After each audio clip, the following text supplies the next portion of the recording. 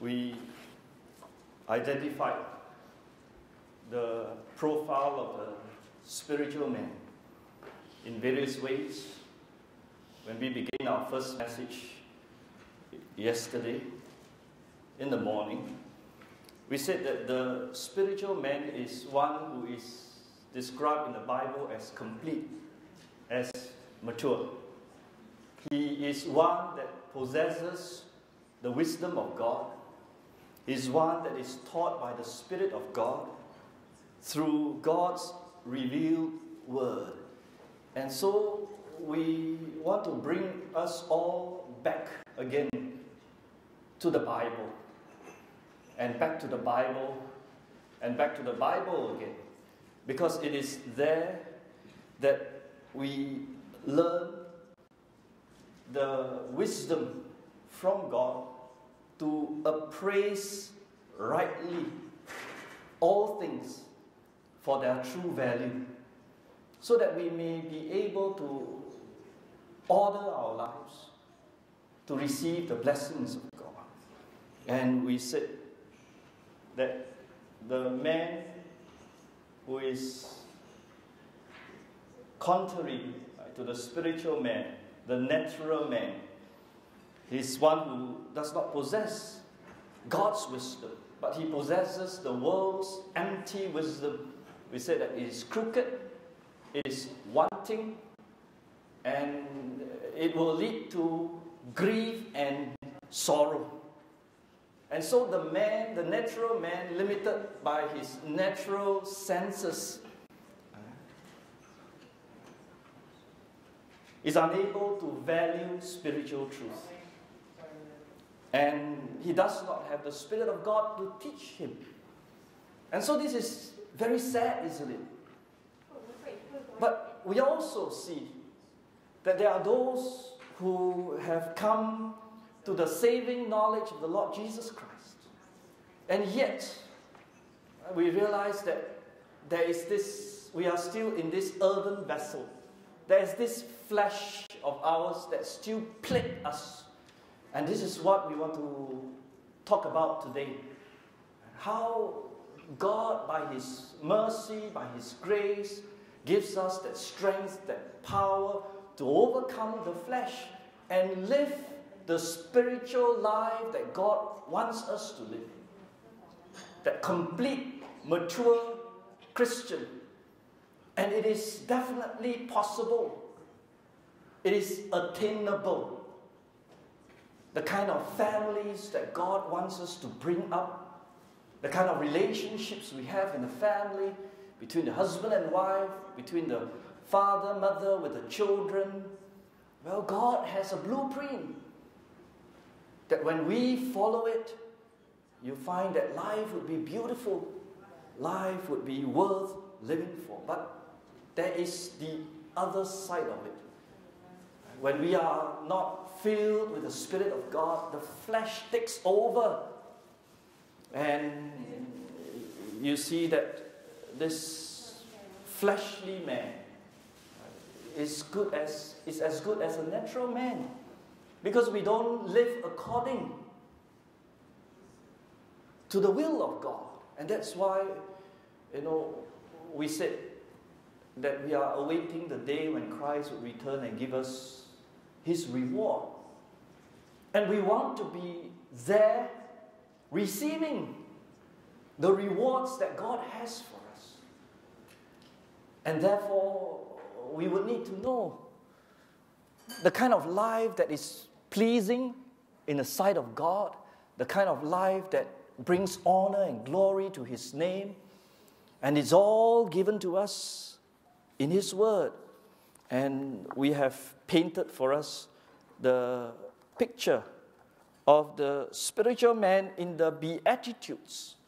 We said that the mystery of godliness is found in the Son of God, Jesus Christ, who came in the flesh, entered human history 2,000 years ago to demonstrate to us in no uncertain way how we can live that godly life.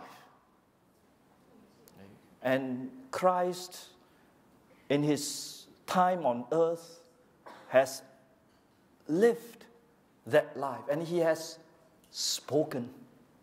Right? So we have said that the words of Christ are the very words of God enunciated for us so that we may imbibe this godliness in us. And the Bible tells us that when you are complete, you are perfect, you are mature, you are yielded to the Spirit of God, trusting God moment by moment in your life, how beautiful is that life.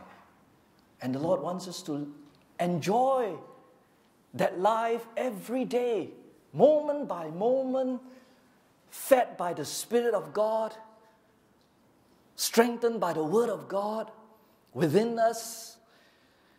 And so the Word of Christ was spoken to us, and we saw yesterday how it began with an acute sense of our spiritual need. Right? Jesus' first words when he spoke was this: "Blessed are the poor in spirit, for theirs is the kingdom of heaven." He says that the way to receive blessing of God is to begin to acknowledge our spiritual need before God, that we cannot order our lives, that we need God. And that's the beginning of wisdom. And as we reflect and see our acute lack, our depravity, our poverty, our need, then we come to a state where God would cause us, right, to have godly sorrow for the life that we are living, the life of sin that we ought not to live, and yet we are living. And there is that sorrow in our hearts that caused us to forsake sin. We are willing to repent of it. And you see, sin is such a thing that it takes a strong hold on you, and it has a bondage upon you. And if you allow it to fester in your life, you're going to not be able to break it until you hit rock bottom. And this we see many a times in the life of God's children. And therefore, it is so important that we take time off, take stock to check our lives. And this should be done on a moment by moment, daily basis as we draw nigh to God in our lives. And so we were told, right, that when we mourn for our sins, we will be comforted. God comforts our hearts when sin is put away. The filth of sin is taken away from our hearts. God manifests in us His peace and His joy, the kind of peace and joy that the world cannot experience. Heavenly peace, heavenly joy, given from God when sin is put off, put away, killed in our lives. And then you see that God helps us through the molding of our lives to put on meekness. We said that meekness is the ability to submit to the will of God in your life. And we mentioned, right, how the spiritual man, the men of God, all go through great trials. They have to go through the wilderness experience. God has to bring us through the fire, through the waters. And you go through the fire, you go through the furnace, and you are rid of the dross. You're purified.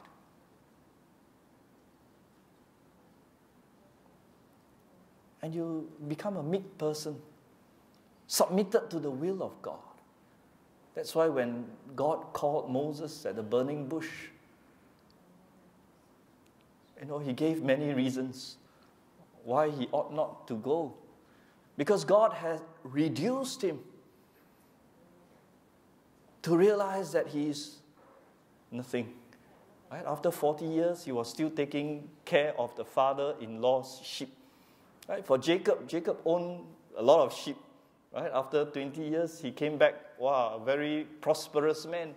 But Moses, after 40 years, he was still tending the father-in-law's sheep. He had nothing of his own, nothing to talk about in this life. Right? But that is the life that God can use when we are reduced to utter dependence. That's why Jesus began with those words. Blessed are the poor in spirit, for theirs is the kingdom of God. You would experience the blessing of heaven in your life when you are willing to draw near to Him, to humble yourself, to see your spiritual need. The term beatitude comes from the Latin adjective meaning supreme or utmost blessedness or happiness. So these first 12 verses of Matthew chapter 5 is Christ's blessing to you, how you can find supreme, utmost blessedness and happiness in this life. Wow.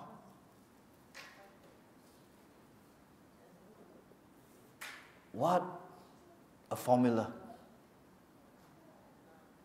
What wisdom.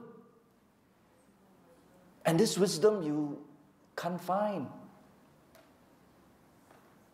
on earth. It has to be given to us by the Heavenly Father sending His Son, condescending Himself in human flesh.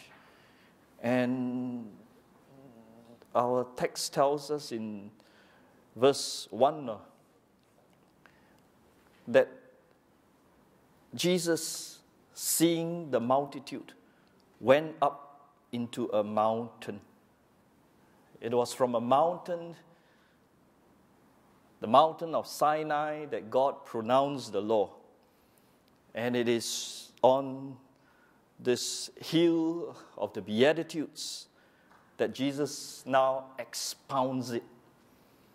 And you see, if you go to the Holy Land, I was mentioning yesterday, how it is a very wonderful grassland. And, you can see the flowers blooming and the people sitting comfortably in the beautiful environment, overseeing the Sea of Galilee. It was a calm and relaxed environment. Why did we have to choose a campsite?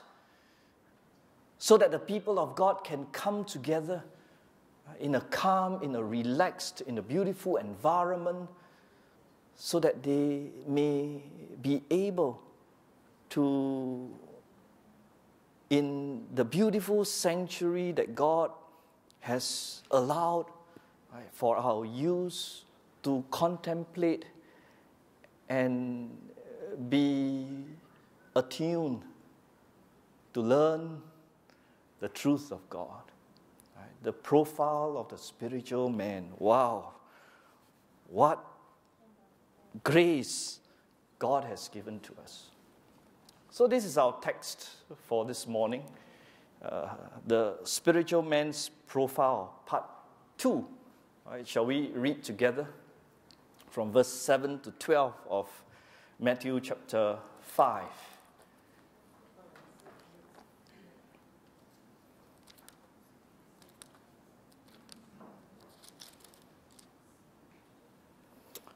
Blessed are the merciful, for they shall obtain mercy. Blessed are the pure in heart, for they shall see God. Blessed are the peacemakers, for they shall be called the children of God. Blessed are they which are persecuted for righteousness' sake, for theirs is the kingdom of heaven. Blessed are ye, when men shall revile you and persecute you, and say all manner of evil against you falsely for my sake. Rejoice and be exceeding glad, for great is your reward in heaven. For so persecuted they the prophets which were before you. Let us pray. Father, we want to commit this time into your hand. May thy Spirit come and instruct us so that we may understand thy word. This I pray with thanksgiving in Jesus' name. Amen. We have studied the first 4 Beatitudes. And now we are in the next 4. And I would like to help us to see there is indeed a correlation between the first set, the first 4, and the last 4. And while we were studying the Gospel of Matthew, we said this, right? How Jesus, when he came upon earth, what was his message to the people? Repent, he tells them, for the kingdom of heaven is at hand. Right? He tells the people straightforward, repent, for the kingdom of heaven is at hand. And John, the forerunner of Christ, preached. What did John say? Matthew 3:8. Bring forth fruits, meet for repentance. And so, when you put on the character of Christ in you, you'll find that it would bring forth fruits, the fruits of repentance in your life. If you know your poverty of spirit, you come to God and you plead with Him for filling. What will you receive from God? You will be filled by Him. You will receive His mercy. You will receive His guidance. You will receive His strength. And then, because you are so filled with God's love in your heart, you know how to express it in the way you live.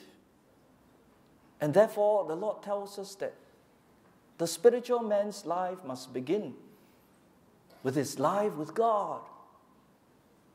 That devotional life, when it's real, it will manifest itself in this second table. Right? So we said, the poor in spirit, merciful, godly sorrow, when you would be willing to mourn for your sins, to put them away. What is the result? Well, you'll be comforted. But what is the fruit? Well, you would see God. There is that purity of heart that is within you.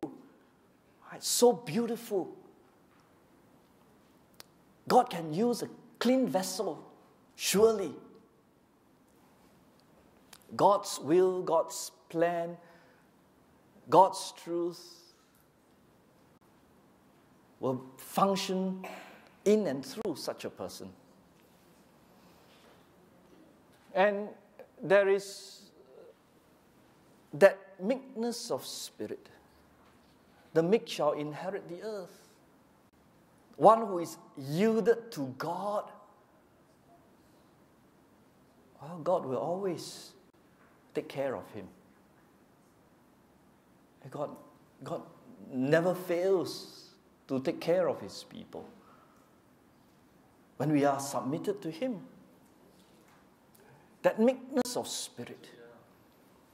And then God gives to us that hunger and thirst after righteousness. When we would live that Christian life that God would want us to live, what is the result? Well, the Lord tells us that you would face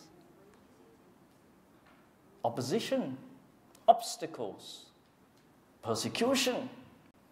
But what is the fruit of it? Well, there is a sublime joy, there is a sublime calmness, there is a sublime peace that pervades the heart of God's people. They know that this is what they ought to do, and they stand their ground. And there is a peace in their heart because they know that God will take care. And therefore, the Lord said,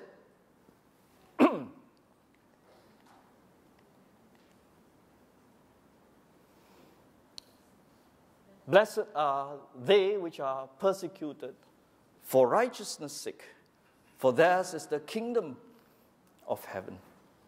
Blessed are ye when men shall revile you and persecute you and say all manner of evil against you falsely for my sake. Rejoice and be exceeding glad. How to rejoice and be exceeding glad in those circumstances? Well, this is what we are going to look at today. And so we begin, and we summarized for us the next 4. Compassion, purity of heart, holiness. God make you a peacemaker. The peace of the gospel, the peace of God permeates from your life to the life of the people around you. And then you suffer persecution for living the Christian life. And God developed in you a sense of joy amidst the trial. Blessed are the merciful, for they shall obtain mercy. Distresses and calamity comes to the Christian life, and sometimes we said we are caught off guard. A sudden phone call, bad news, whether it's death or sickness, our heart weighs heavy. Tears roll down. But the tears of the believer is not like the tears of the unbeliever. The believer would experience the presence of God in his life. The prophet Jeremiah gave this testimony during the most difficult time of his ministry, when God's people was chastised. The Babylonians came and razed Jerusalem to the ground, and the people of God were brought to exile. And he, as a prophet of God, told the people to submit to the ruler that God has placed. And this was his testimony amidst a most difficult time. He says this in Lamentations 3:22-23. It is of the Lord's mercies that we are not consumed, because his compassions fail not. They are new every morning. Great is thy faithfulness. Before this, he says in verse 21, this I recall to my mind, therefore have I hope. What did he recall in his mind? Well, verse 22 and 23, that we serve a faithful God whose mercy never fails us. You know, you read the Psalms, you will hear the psalmist saying, the mercies of God endureth forever. The mercies of God endureth forever. The mercies of God endureth forever. Indeed, the mercies of God, the loving kindness of God never fails. You can always call to your God for mercy, and you will always receive mercy from God. That's why, the Christian can be merciful. Learn how to be merciful, because we receive mercy from God. Mercy is the undeserved kindness of God showered upon His people. It is because of the unfailing love of God that we have our being and we have our life. And did we first love God? No. We are rebels, or we were rebels. But He was the one who reached out to us in our iniquity, in a state when we do not deserve, to save us. That's why the prophet Jeremiah says, it is by the mercies of God that we are not consumed. If God were to come after us, after our sins, we would have died many times over. That's why Jesus began the profile of the spiritual man by describing him as one having a poverty of spirit.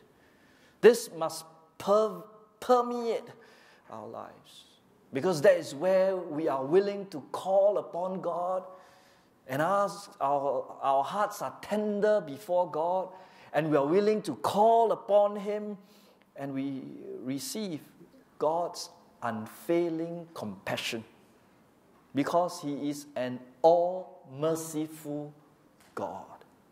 That's the character of God that the Jeremiah experienced. We cannot but come to God in total surrender. He is so merciful. When David counted in his pride the men of Israel in his old age, God would judge Israel. And the Lord gave him 3 judgments. This, or this. He says, Lord, you choose. You know what is best.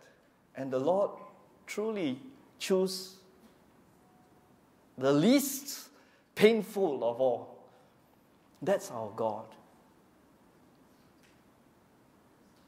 We fall into sin. And God provides a way for us. And, we serve such a merciful God. And if God is merciful, then this must be there must be the kind of understanding in our hearts for all the good that we have received, that, we have so much stored up good in our hearts, in our lives. That is the experience of God's people, you see. When you have a poverty of spirit, you would always cry out to God, God, give me, make me the man you want me to be. Make me the spiritual man you want me to be. And you plead with God that He form His character in you. And it would be manifested, right, as in the life of the spiritual man. Right? And you see that God's character is formed amidst trials, amidst suffering. It is those times where we are in a furnace that our hearts are tender. that we are willing to listen to the voice of God. And so Jeremiah says, I have hope. And he says that your compassion fail not. Fail not. Right? It means that your compassion is not exhausted. We have an inexhaustible compassion with God. And so the believer's life,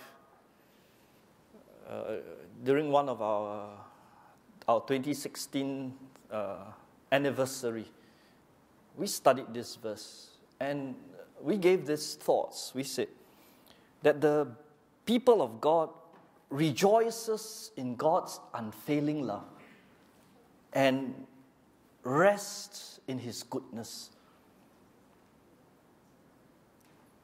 The mercies of God. And there is that spiritual inclination whereby we are able to express that to the people around us. And our Lord's compassion never run dry. There was a pastor, late pastor named Rogers. He gave this example. He's an American Baptist pastor. And he says, have you gone to Niagara Falls and watched the water rampaging with torrential force? I've thought, surely the water is one day going to dry up. But it hasn't. Friend, greater than Niagara is the compassion of the Lord. The Lord wants us to see how great is His love toward us. How great is His love for us. It never runs dry. Have you broken a piece of glass before? There was one morning, early morning, I was trying to take something from a cupboard. And then a picture frame fell to the ground. Wow, and the glass shattered. And it was all over the floor. I think the lights was not on. I had on the lights, and I took a vacuum cleaner, trying to clean up, But I still got cut on my feet. And I said to myself, wow, this broken glass, shattered into small pieces, humanly speaking, impossible to put back, right? But not impossible with God. The God who made us can also remake us. Jeremiah went to the potter's house, and there he was caused to hear God's words. He saw the potter making a work on the potter's wheel. The vessel that he made was marred in the hand of the potter. So he made again another vessel as seemed good to the potter to make it. And the Lord gave these words to the house of Israel. O house of Israel, cannot I do with you as this potter, saith the Lord? Behold, as the clay is in the potter's hand, so are ye in my hand, O house of Israel. God is sovereign over our lives. He is the potter, and we are the clay. And the clay yields itself to the potter as the Christian submits himself to the authority of God. When clay is first brought in from the field, it is unusable. hard, full of impurities.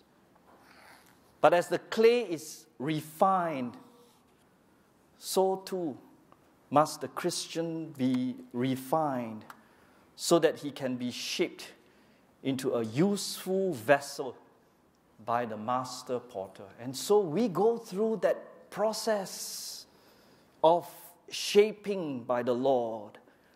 Impurities have to be removed, tempering agents added. The Christian has to be softened and kneaded.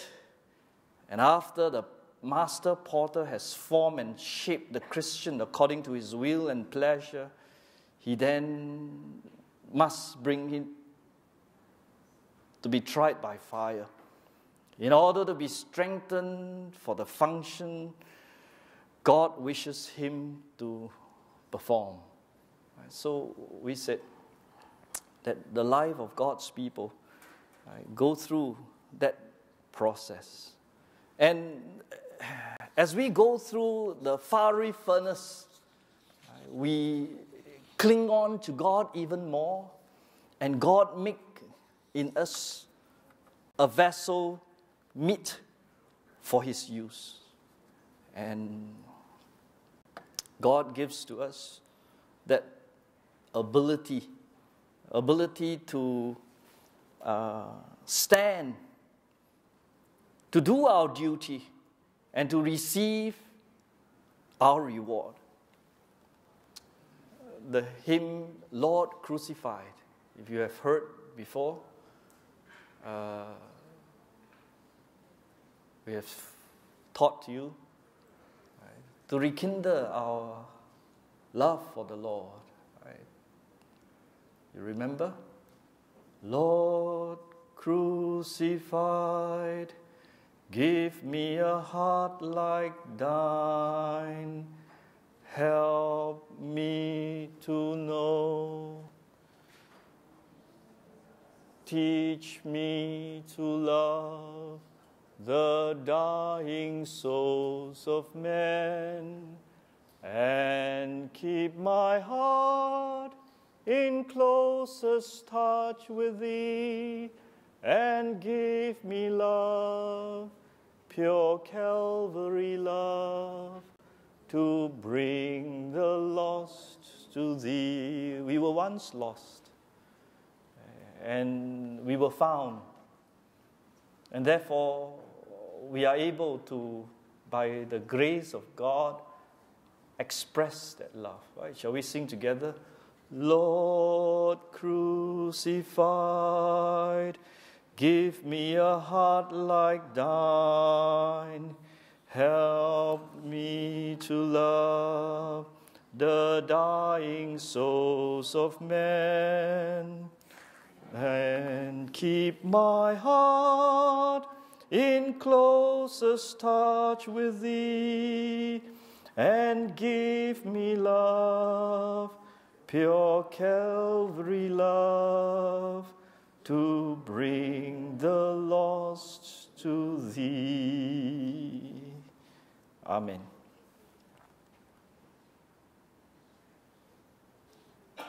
Blessed are the pure in heart, for they shall see God. Every born-again Christian have been freed from the bondage of sin, and therefore able to choose not to sin. If you have been freed from the bondage of sin, there is a power within you to say no to sin.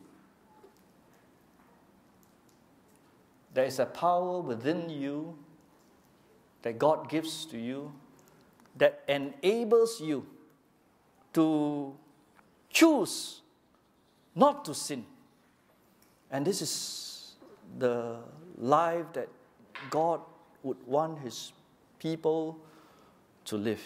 Right? The born-again Christian has the ability to choose not to sin, to live a holy life.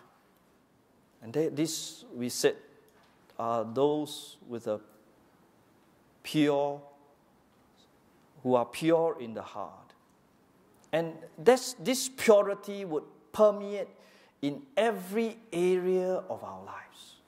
When the Spirit of God comes to regenerate us, right, we would receive that.